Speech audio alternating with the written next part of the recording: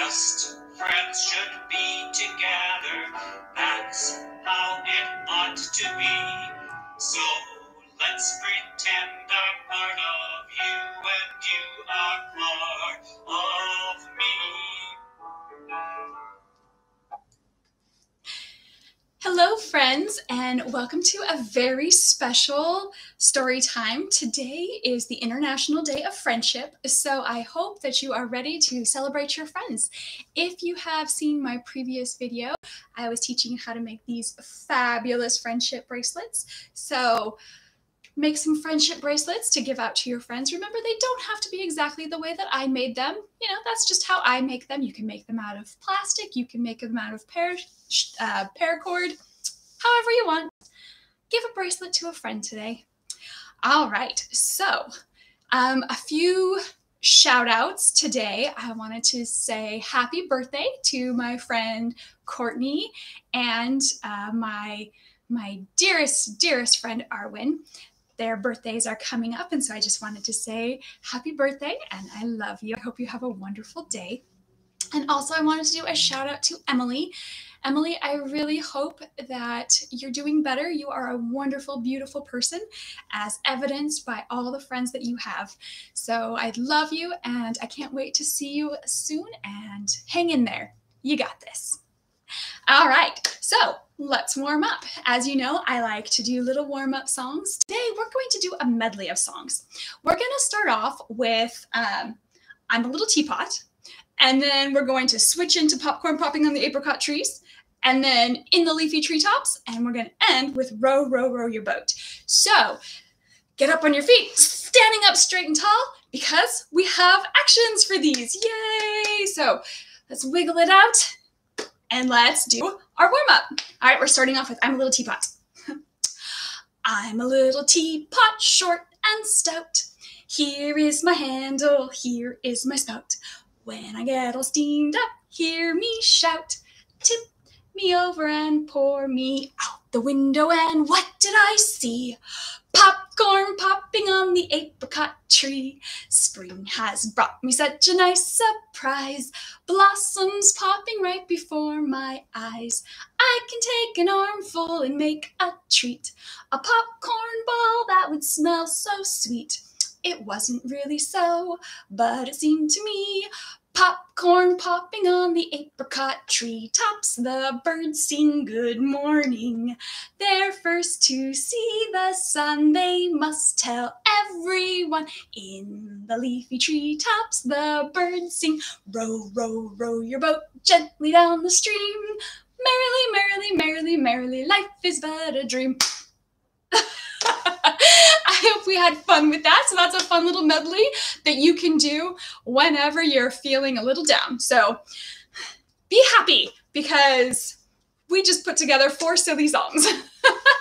All right, and let's finish getting our wiggles out. Let's tap our heads to our shoulders and turn to the side and roll our shoulders back and wiggle our arms and wiggle our legs.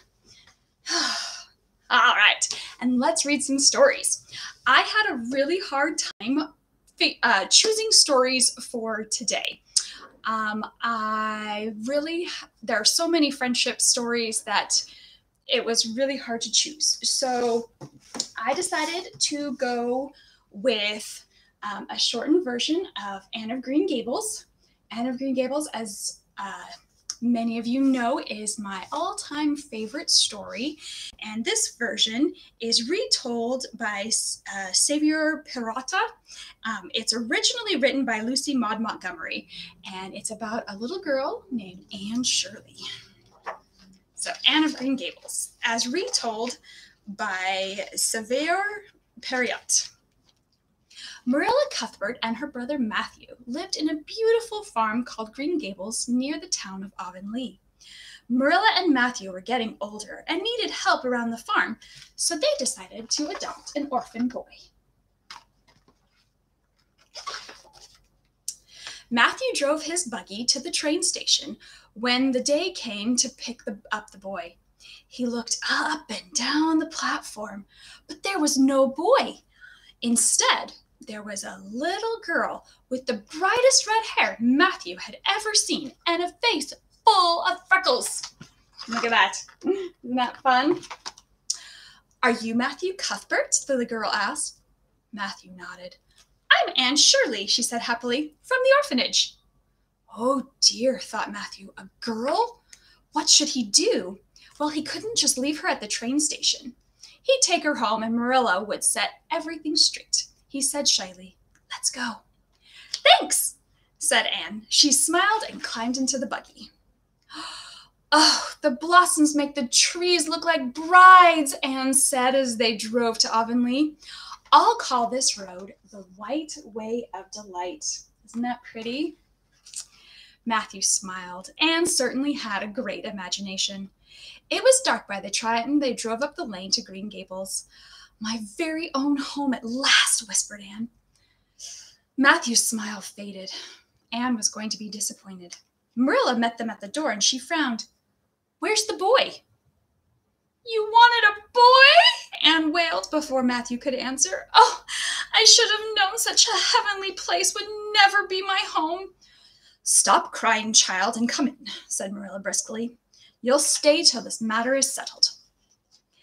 Anne awoke to glorious sunlight streaming through her window. I wish I could live here forever, she thought. But of course, that was impossible. Marilla and Matthew wanted a boy. Look at that beautiful room.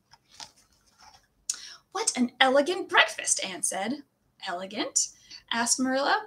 I've been a maid for lots of families, Anne explained. Meals were noisy and messy, especially breakfast. When I'm back at the orphanage, I'll remember this is the loveliest meal of my life. Thank you, Marilla. Marilla's neighbor, Mrs. Lynde, was visited that morning. I hear the orphanage sent a girl instead of a boy. What a bother. When will you take her back? We haven't decided yet, answered Marilla.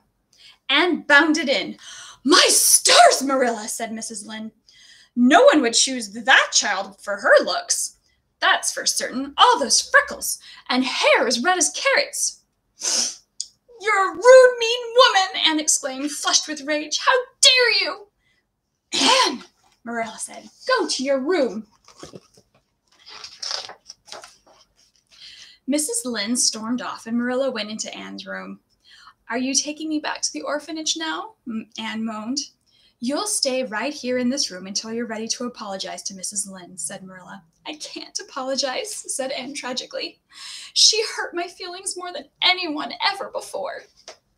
Anne stayed in her room all day, miserable. At bedtime, Matthew knocked on the door. I missed you at dinner, Anne, he said kindly. Please, can you apologize to Mrs. Lynde? I will, said Anne, because you want me to, Matthew.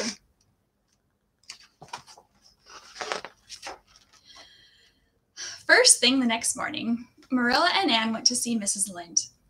Never could I find words to express my sorrow at my rudeness, said Anne, throwing herself on her knees and clasping her hands dramatically.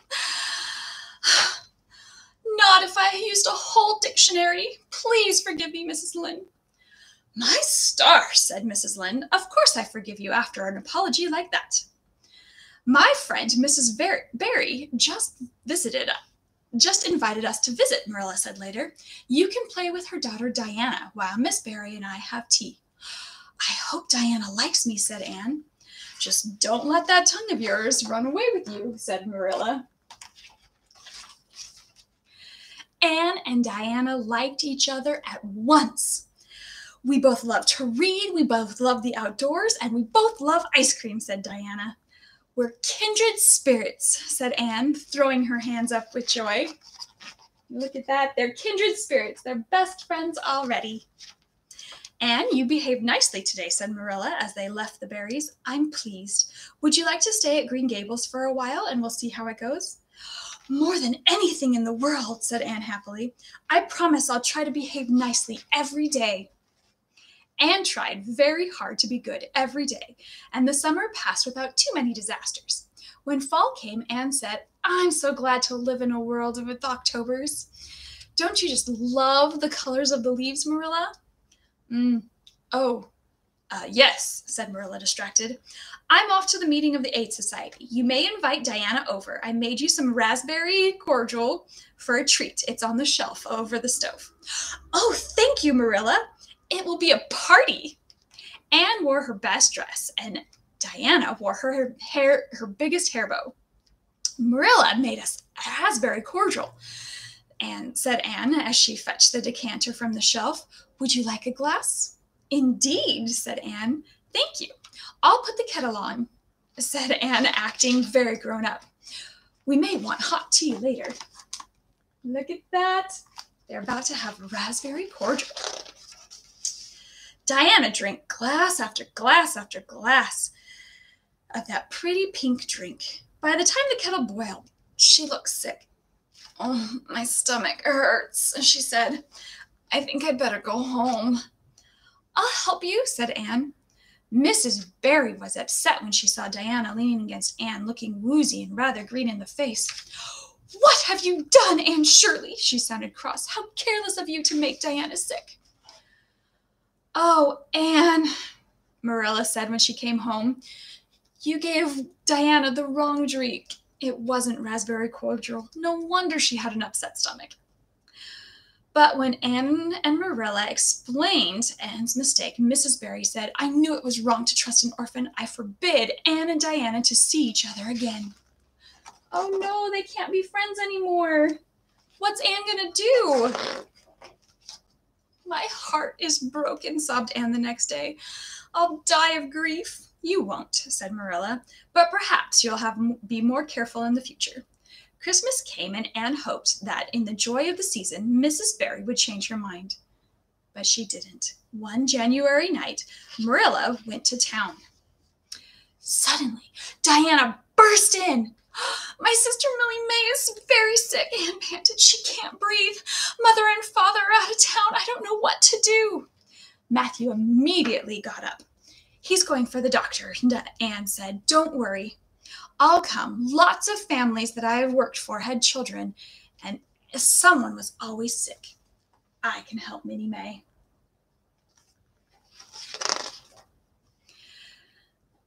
The girls raced across the snow-covered fields through the dark, as fast as they could to the Barry house. Poor Minnie May was feverish and coughing very hard. Minnie May has croup, said Anne. It's a bad case, but I've seen worse. Keep a cold cloth on her forehead, Diana. That'll bring her fever down. Hour after hour, Minnie May water and medicine. Much later, Matthew and the doctor arrived.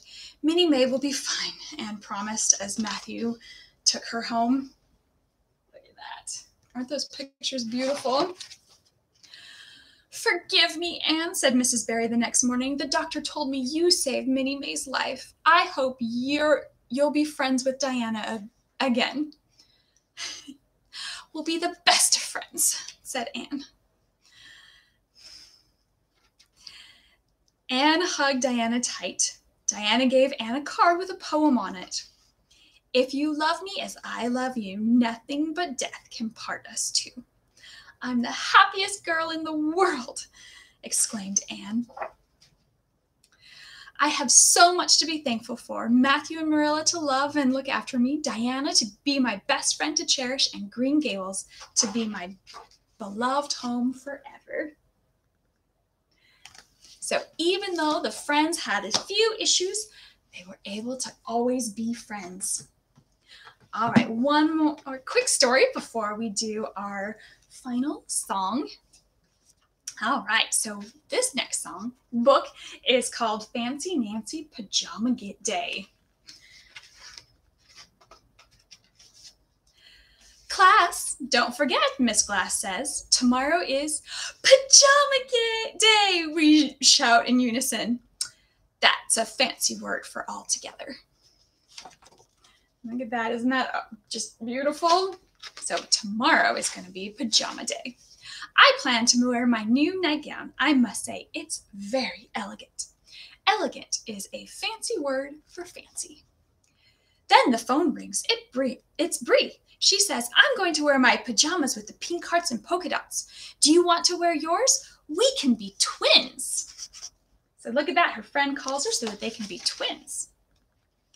Oh, I say, being twins would be fun. But then I look at my elegant nightgown. What a dilemma. That's a fancy word for problem. So she's wearing her elegant nightgown right now. Finally, I make up my mind. I tell Bree I'm going to wear my brand new nightgown. Bree understands. She is my best friend. She knows how much I love to be fancy. The next morning at school, we can't stop laughing. Everyone's in pajamas, even the principal. He's carrying a teddy bear. Look at that. Did your principal ever do that? Mine sure didn't. Miss Glass has on a long nightshirt and fuzzy slippers. I'm the only one in a fancy nightgown. That makes me unique. That means one of a kind. Nancy, look, says Bree. Clara has on the same pajamas as me. Bree and Clara giggle. We're twins, said Clara, and we didn't even plan it. Look at that, they're wearing the same pajamas, and they're twins. At story hour, Miss Glass had us spread our blankets. She reads a bedtime story.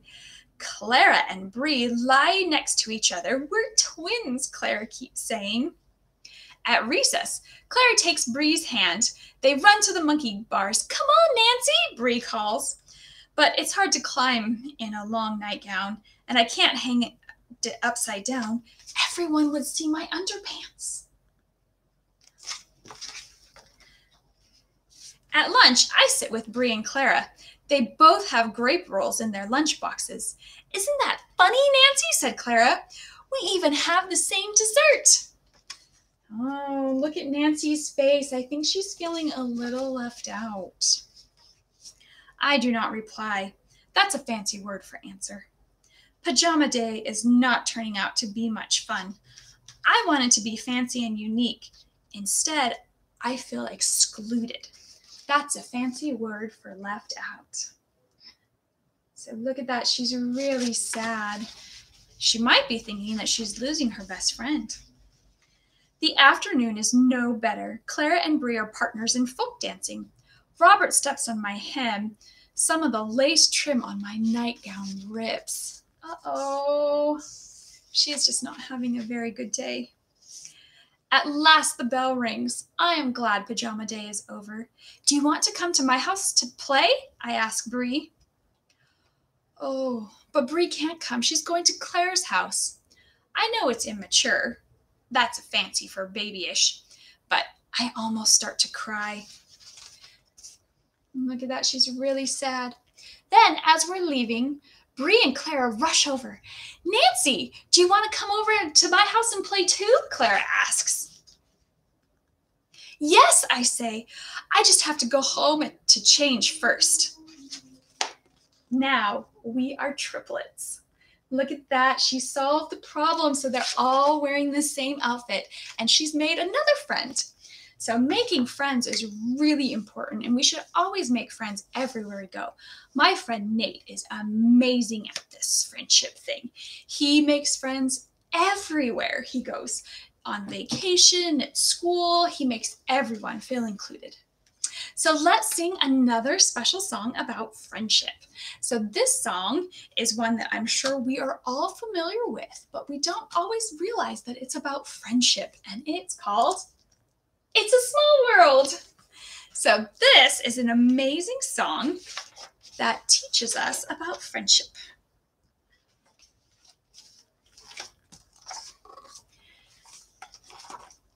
It's a world of laughter, a world of tears. It's a world of hopes and a world of fears. There's so much that we share that it's time we're aware. It's a small world after all. It's a small world after all. All right, there's just one moon and one golden sun. And a smile means friendship to everyone. Though the mountains divide and the oceans are wide. It's a small world after all. All right. Do you think you can sing that one with me? All right. It's a world of laughter, a world of tears. It's a world of hopes and a world of fears. There's so much that we share that it's time we're aware. It's a small world after all. It's a small world after all. It's a small world after all. It's a small world after all. It's a small, small world. There is just one moon and one golden sun, and a smile means friendship to everyone. Though the mountains divide and the oceans are wide, it's a small world after all. It's a small world after all. It's a small world after all. It's a small world after all. It's a small, small world. Happy International Friendship Day, everyone. I hope you have a beautiful day. Make some presents to give to your friends and make sure that you give them a call or a visit and let them know that you love them and that you consider them your friends. And if you're out and about, be sure to make new friends, especially at the park or the pool, because we all need more friends. I hope you have a beautiful, lovely day. And again, happy Friendship Day, and I will see you next time. Bye.